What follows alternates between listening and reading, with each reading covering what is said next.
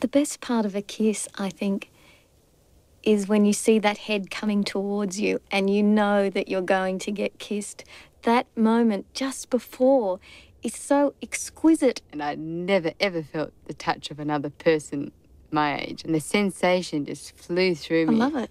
I love kissing. We're addicted to that, being entwined with each other, whether it was really positive, which it was at the beginning, or negative. I get this really intense look in my eyes that says, you know, I'm so mysterious and there's so much more to me than meets the eye and, you know, find out sort of thing.